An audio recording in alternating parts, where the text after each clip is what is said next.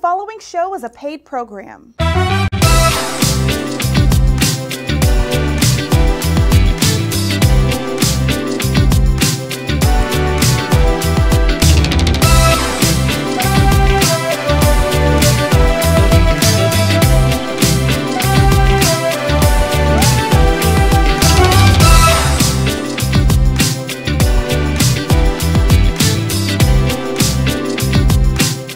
Hey family, how you doing today? We have Mr. Ralph Cooper on here with us. Sports radio personality, Texas Radio Hall of Fame 2020 recipient, and my friend. Hey buddy, how you doing? Hey Cam, it's a pleasure to be on your program, and I hope you're doing well. We are doing great. So many people have been calling when I posted the flyer of you going to be on here. After all of these years, I've seen you along the way, and my God, you deserve it. You really do.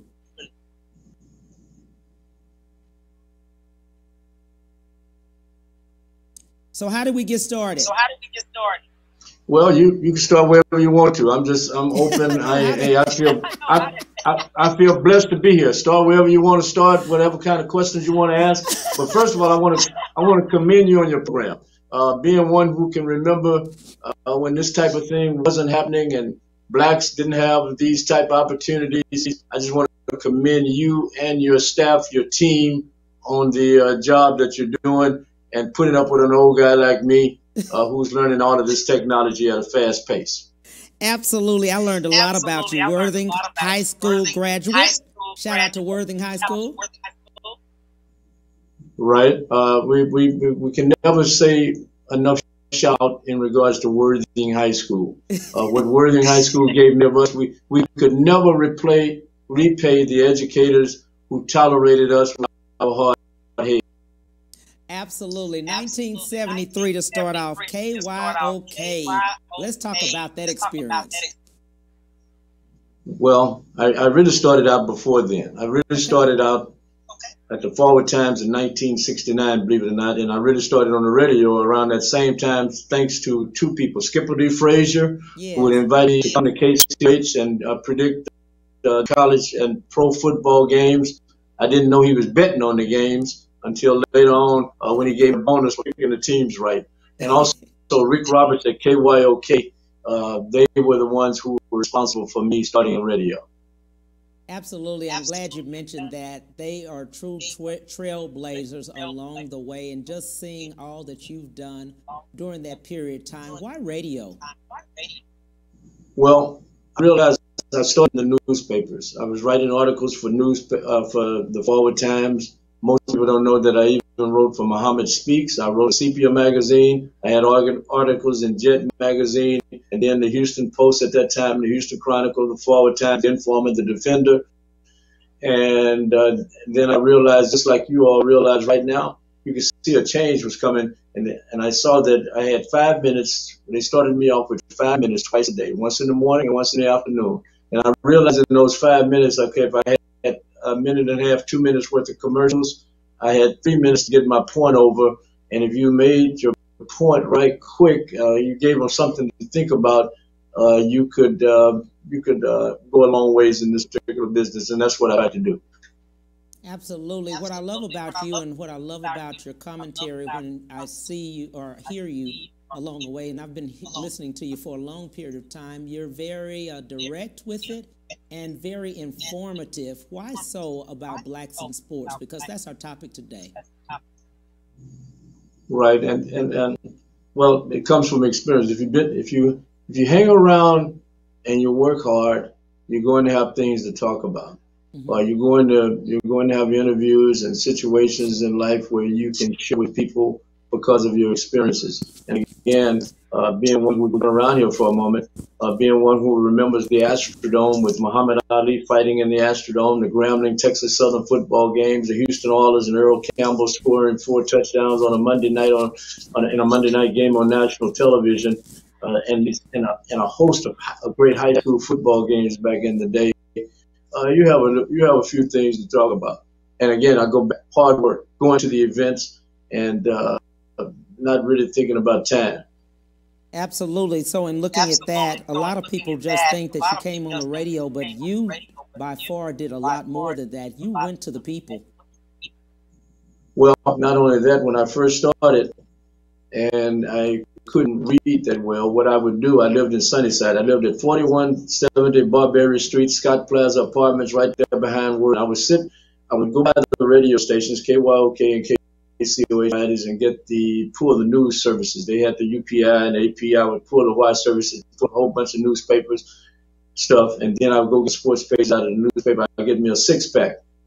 And I would sit outside of my apartment and I would read out loud. And many of my neighbors thought I was retarded. They thought I was crazy. And because they didn't know what I was doing was preparing for radio.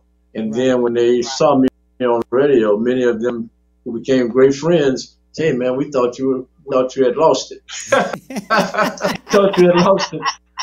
And we didn't realize that you were really practicing what you were getting ready to do. So that's, and you know, this was before I had speech. I took speech classes from certain individuals, but I found out a lot of the stuff you could do on your own with hard work. Wow. Just with that testimony of what you just gave, so many people are in fear of speaking out loud and in public, and especially on radio or TV. So you just probably, I'm sure you've opened doors to others because they have that fear. They know they want to do something, but they don't think they have the ability. Right, and you want to be an inspiration to other people, and you want them to know. Even when I deal with interns, I try to tell them that the more you read and the more you practice, the better you can become, and you want more informed. The people are listening to you for information that they don't have. If you're coming to them with the information they already have, they're not going to really be in tune. So you've got to come with a little bit more information, and you've got to be opinionated and not concerned that people are going to be on your side, be against you because you made an opinion. So those are some of the things that play a part in this, in my opinion. Oh, definitely. Absolutely. 1984 KCOH to present. How so long? Well, one thing, I followed other people. It wasn't just, I watched other people and how they worked. My mother blessed me by naming me Ralph Cooper. My mother nearly named me Gary Cooper after the great actor. My mother nearly named me Jackie Cooper, who was a child star.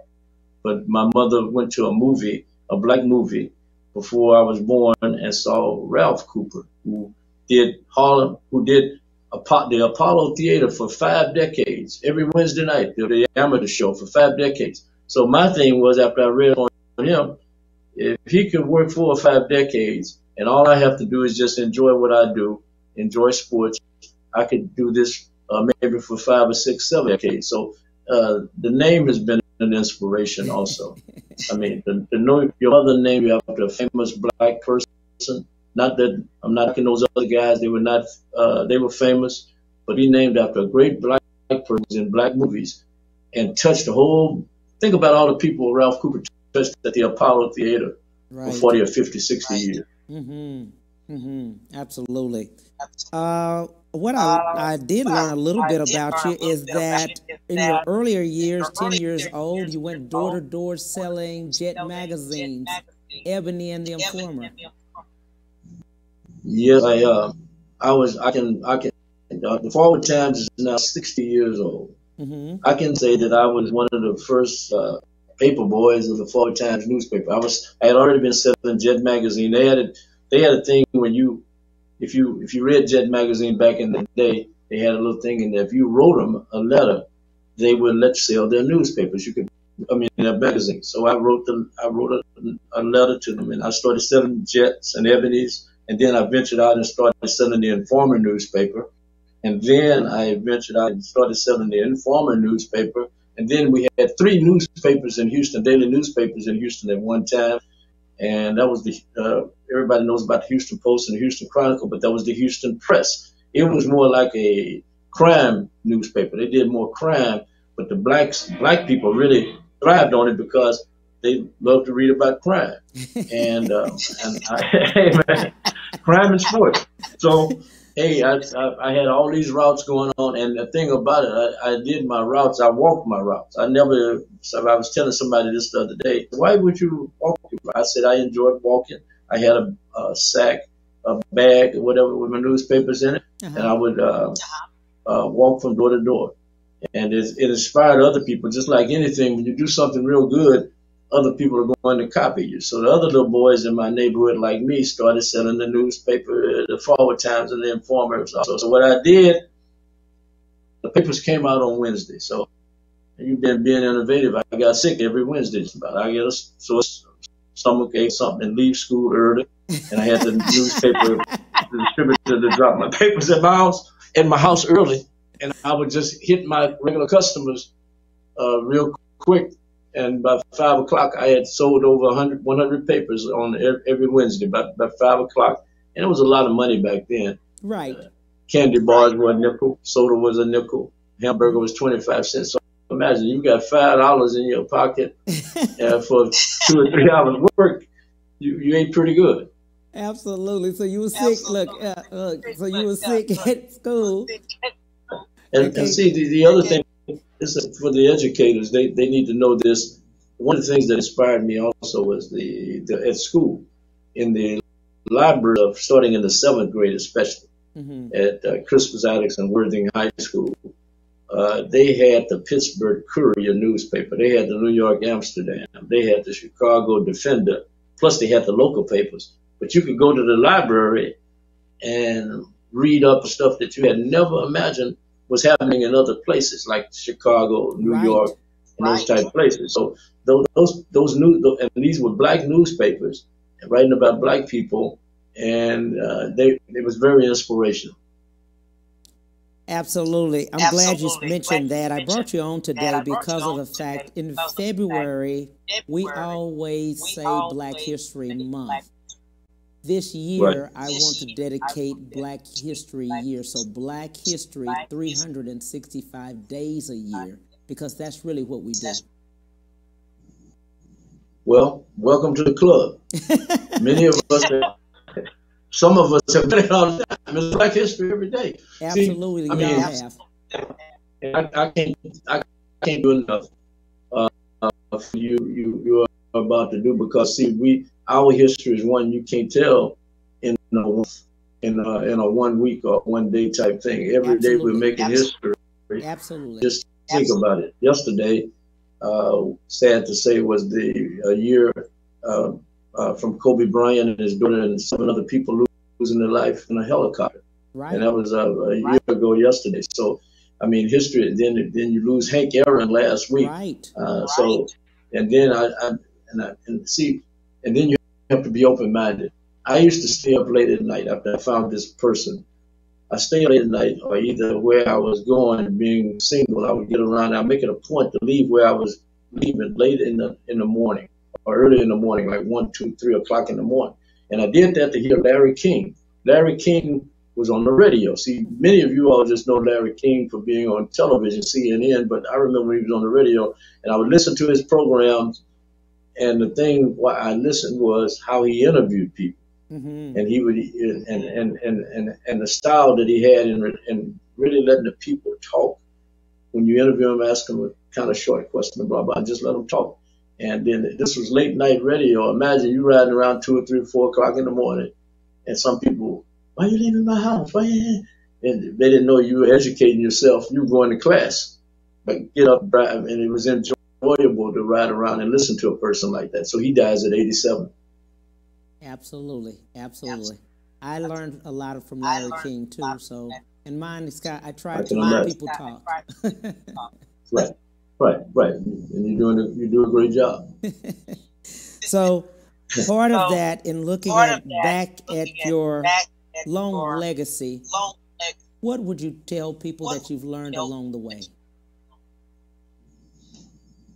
I've learned I've learned what many people, when they've been around great people, they don't really get a chance to. They just see many people, they were around Muhammad Ali. They see I'm the greatest, I'm the prettiest, blah blah blah. They see that type of thing, or they see somebody saying that they're going to do this or that, but they don't really get to know the person. That many of these people are no different than they are. They just happen to be blessed being able to do what they did in regards to being great athletes, coming into a lot of money, but many of them were givers.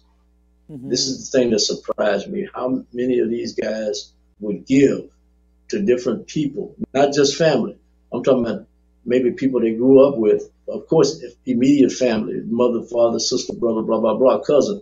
But then they would help, they would reach back and do other things for other people. They didn't have the monies that, say, LeBron and Michael Jordan have today. But, hey, but look at what they're doing. Look at Michael Jordan. He recently gave, after all these years, Michael Jordan got involved with Black Lives Matter. Then you got LeBron James doing the thing with the school, Jalen Rose doing the thing with the school. So you see all of these guys, but you go back and you read up Sugar Ray Robinson and Joe Louis. They were Jackie Robinson. They were trying to help other people. They just didn't have the kind of monies that these individuals have today to change things. And I know some people. One thing I learned, it's their money. Now they can come to you. You can give them some ideas, or they can come to you for some ideas. But the bottom line is still their money in regards to what they want to do with it. But you can't put the ideas in between their ears. Absolutely. I love, like I said earlier, I love the way you highlight blacks in sports. Right now, there's an issue with coaches. That's been a big thing. We don't have as many black coaches as many people feel as we should, and Houston is interviewing for coaches, or was. And they did not, they interviewed first for I understand, for a quarterback versus for a black coach. So what would you think as far as that?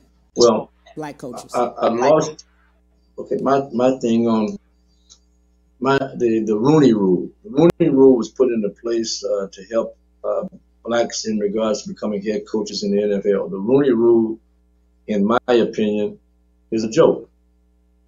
The Rooney Rule is a joke, and this is apparent right now. You had 6 or 7 head coaching positions open. You had one Muslim to get hired, and all of the others that have been hired so far have been white males. Now the Houston Texans decided to bring in a crew. They had Tony Dungy, they had Andre Johnson.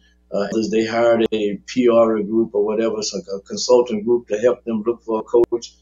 And a general manager, they told Deshaun Watson he was going to be in on the process, which was a lie. They lied to him. And now, after getting a nice, juicy contract from them and praising them for the contract, he's turned because of the fact that they lied to him about the hiring of the general manager. Mm-hmm. He found out just like the rest of us did. Now he would like to be traded, and I don't blame him. You've been through 2 or 3 general managers here, 2 coaches, maybe a third when you're about to go through a third coach if you stay here. And in Jeff type operation, you got a 3 Stooges type operation running the program. It's amazing how Cal McNair, whose father put him in this position where he becomes the CEO of the team, and you stay there for 10, 15, 20 years, and you run the program like you just you don't know anything about it. And then you lose the trust of your quarterback. It's huge in my opinion. And now you try to bring in different black guys to interview them. Absolutely. And then in other sports, one question a lot of people have asked, why sports for you instead of anything else in journalism? Why was sports a topic? That's a fact. Mm-hmm. I hope I made sense. I didn't hear you.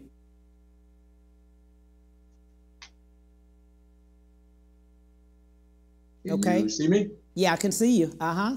Okay. Did you hear me when I was asking you what? I lost you for a minute. Oh, okay. That. Yeah, so the question was, why sports? Why did you decide on sports instead of anything other than in journalism?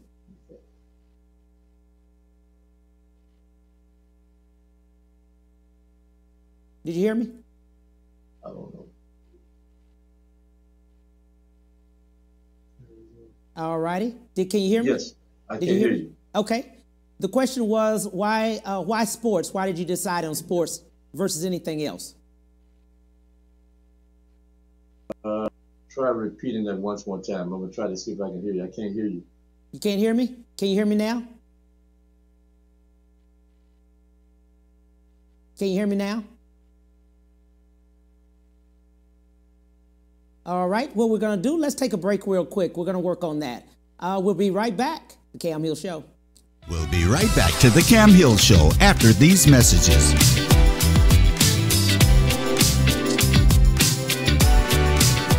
Light up your new year with a top-rated luxury SUV from Ron Carter Cadillac. Drive the new 2021 XT4 Luxury Collection for $319 a month, the new 2021 XT5 Luxury Collection for $399 a month, or the new 2021 XT6 Luxury Collection for $459 a month. All for 39 months lease with just $1 down. Gulf Freeway, just 2 minutes south of the Beltway. Shop smarter when you shop Ron Carter. RonCarterCadillac.com. When it comes to protecting yourself and your partners, all the information out there can be overwhelming. Visit our website. We are a free and confidential service striving to help you stay informed and stay notified. We are committed to a healthy Houston.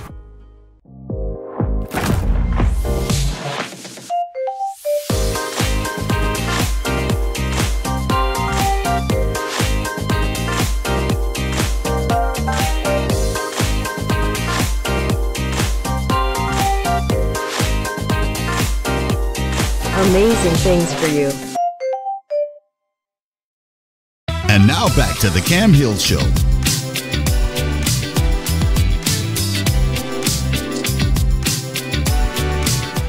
Hey, thanks so much for coming back. We're here with Ralph Cooper. Hey, my friend, we were just talking about why did you decide on sports? I think I'm old. Oh, yeah. Did you hear the question? Why did we decide on sports?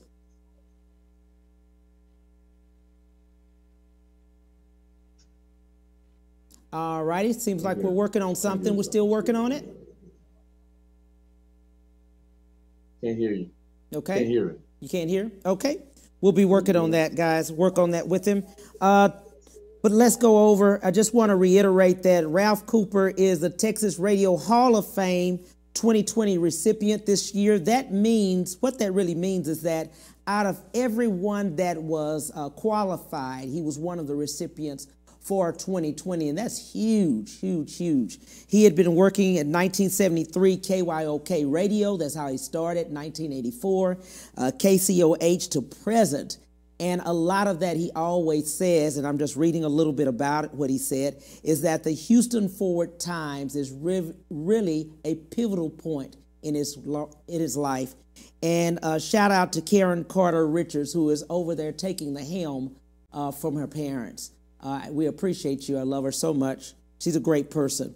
COVID-19 impacted our newspapers, so we'll talk to Ralph about that and how that has affected the world now, because it's a little different. Also, we'll be talking to him about the fact as far as radio in itself and how it has changed. We have a lot of friends, and I have a lot of friends in doing podcasts and radio specials and things like that.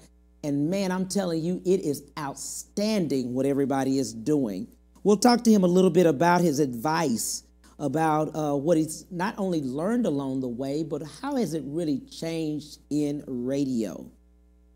And we'll talk to him about that. But I've known Ralph for a long period of time, and he truly, truly deserves the Hall of Fame.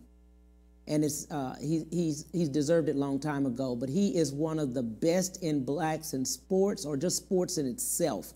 He has really helped me understand the sports and just the back part of it, not just sports what we see on TV.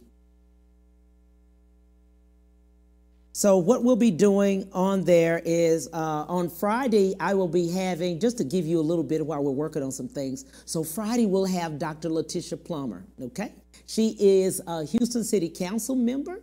From 12:30 to 1:30, we'll be talking to her about what's happening in Houston now, what really is going on, and what happened is going to be, going forward. What do they have as far as budgets and things like that? And that'll be Friday. we'll be talking to her. And from then on, we'll be having a lot of great people. February the 22nd, I know for sure I finally signified or signed on Miles J, R&B, one of the greats. I love him as far as his music so much. And we have a host of other people that will be putting on. If you have anybody that you're interested in, please DM me. Please send the information to myself or my executive producer. Shout out to her, Diana Patterson. She is doing an excellent job. My creative director, who we call T, she's doing excellent too. Look at my website. Please do. thecamhillshow.com. Go to it. Sign up. Send me information. Let me know that you like it or you don't. YouTube, if you want to see all of my past guests. I have over 140 videos of all past guests. Look at that on my YouTube channel. Subscribe to it. Please do. I need that. Also, go to my Facebook page. Please, at any time, like it. I have a lot of things that's on there, a lot of controversial things. Don't hold me to it. Just if you like it, that's okay. Instagram, be a follower of mine, please. We've had a lot of great people on there, but do that at any time, and I'd appreciate that so much. But my YouTube, website, Instagram, and they just put me on Twitter, so I don't know how to tweet yet. I'm going to tweet a little bit, but I don't know how. It goes real fast, so I'm going to work on that. So it's all under the Cam Hill Show. I'm working on this. We're trying to give you the best. If you have any people you want on the show and you want to see them, let me know about them. I'll do that. On Fridays, we're going to start doing giveaways.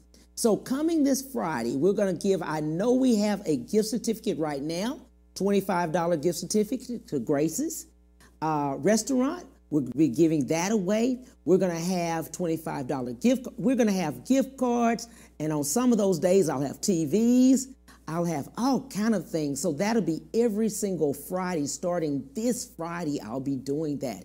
Give me other things that you'd like to do and let me know of any time that you would love to do those things. Let's do this. We're going to take another break and we'll be right back. We'll be right back to the Cam Hill Show after these messages.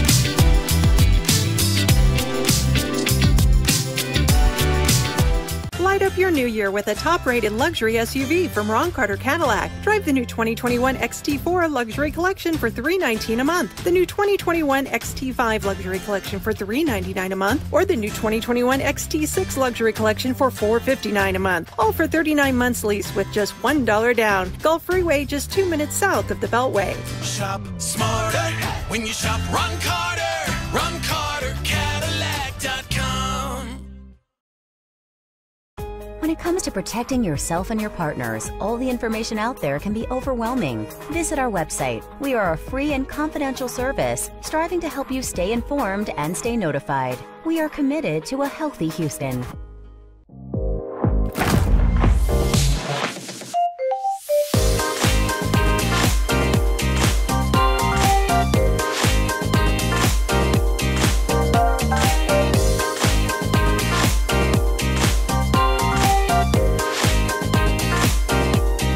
Amazing things for you.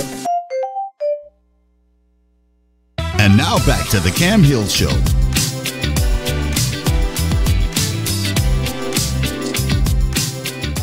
Hey, thank you so much for coming back. I appreciate it so much. We want to thank Mr. Ralph Cooper for coming on. I want to reiterate, he is the Texas Radio Hall of Fame 2020, and he truly, truly deserves it. I appreciate my friend for coming back on. In doing so, I just want to reiterate again that on Friday, I will be having Dr. Letitia Plummer. In doing so, she will be 12:30 to 1:30 Central Standard Time. Mr. Ralph, are you there? Yes, can you hear me? Okay, just wanted to thank you for everything you're doing. Tell the people, the viewers, your last words. Well, my last words is I'll come in. I'm gonna come in and do your show with you in person, mask on or whatever, hoodie, mask on, whatever. I want to come in and do a program with you because I really enjoy you, and I think I owe the people a little bit more. So, and I really appreciate you and what you're doing. That's one of my closing words. But the other thing I want to share with you and others who are planning on doing this, you have to outwork other people. My thing was also that I didn't share you was to outwork everybody. I didn't care if they were black, white, blue, or green. I used to get up in the middle of the night to get interviews. Go out to the airport in the middle of the night, go wherever it was, a church or whatever, to get an interview in the middle of the night. And so if you want to really do this and you really want to be good at what you do, like I said earlier, the time, forget about time, and then just put the emphasis on doing the job and being very professional about what you do. And also, again, knowing more than what you have to, if you're going to inform people to know more than what they know, you've got to give them something that they don't already know. So that's my parting shots. And again, invite me into the program. I want to come there and sit with you. I like the way you have your name behind your head there. The Cam Hill. Oh my God. Think about it. I love it. Your mother still living? Yes. Your mother still living? Yes, she is.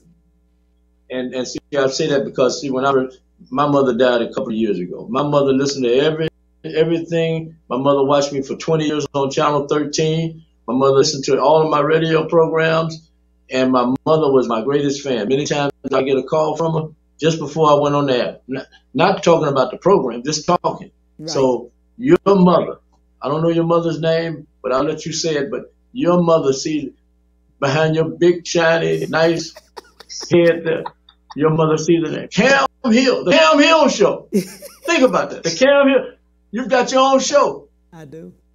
Congratulations. Thank you. Invite me where I can come into the state. And tell for those again, it's Star TV, right?